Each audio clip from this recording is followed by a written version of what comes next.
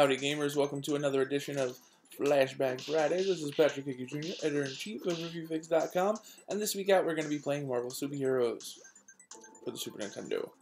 So this is not the game that you think that you would be getting by,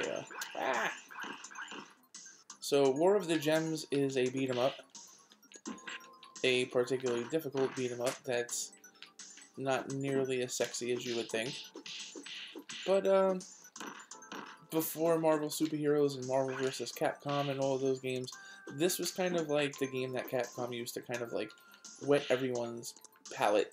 You had different guys to choose from, a bunch of different levels. It was trying to kind of like bring those classic X-Men games in the arcade to the Super Nintendo and the Sega Genesis. So this game is actually really good if you work hard, if you try really hard at it. Like, this level sucks, man. I should have picked an easier level. It's kind of like bootleg Sonic the Hedgehog and stuff. Like, it had this whole thing with air early on, and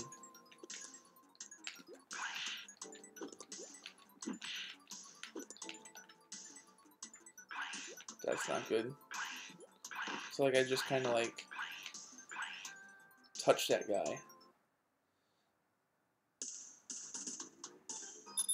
Okay, so let's try a different level.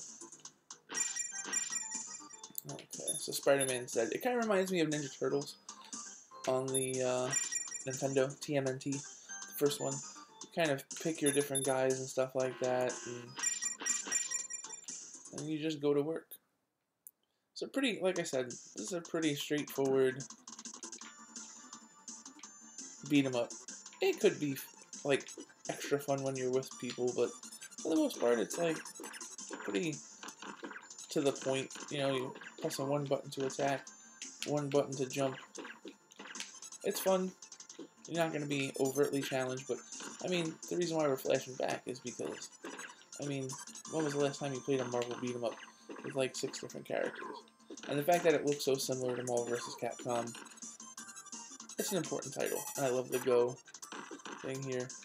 So definitely an old school beat 'em up. Not the easiest either. So, if you see this in a retro game store, it's definitely worth a pickup. Somewhat of a platformer, somewhat of a beat 'em up, a little bit of everything. And who doesn't want to play as like Hulk, Wolverine, and Spider-Man? Like you'd have to be crazy not to want to do that. So.